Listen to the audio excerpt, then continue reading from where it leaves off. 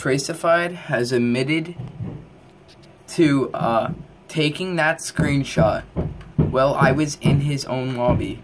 Like, coming out of Genesis, it was his host. So he tried to host up second lobby, and I left. This was his screenshot from there. I have a voice message proof. I know you guys don't take message proof, but whatever. That's what he keeps telling me. I'll play this, and I don't know if you'll be able to hear it. Let me turn up the volume.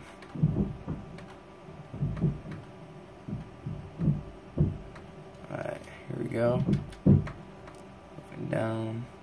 Of proof admitting, even saying, oh, LOL, you probably get banned for this. Even though you were in my lobby. Take my case off real quick. Plus, he tried to bribe me. Like, before we even get into second map, he tried to bribe me out of it. And he's like, whatever, I don't even care to play second map. Whatever. Like, that's legit what he's saying. Okay. Putting my phone. I'm trying to find the speaker real quick.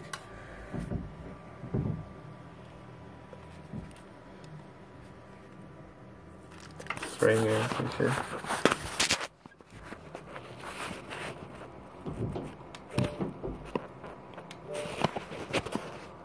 Your record is ass anyway. Why do you care so much for this win? Like, you're not gonna get it, and I already beat you. So the proof of me beating you first map and you not playing second while in my lobby is gonna be a win, and you'll probably be banned. And here's the other message. With this screenshot, your 16 minutes is irrelevant. I have you in my lobby, and you could have just been doing that and inviting me afterwards at any time. He admits to saying that, oh, looks like your proof is not valid because you were in my lobby while he tried to host up Throwback.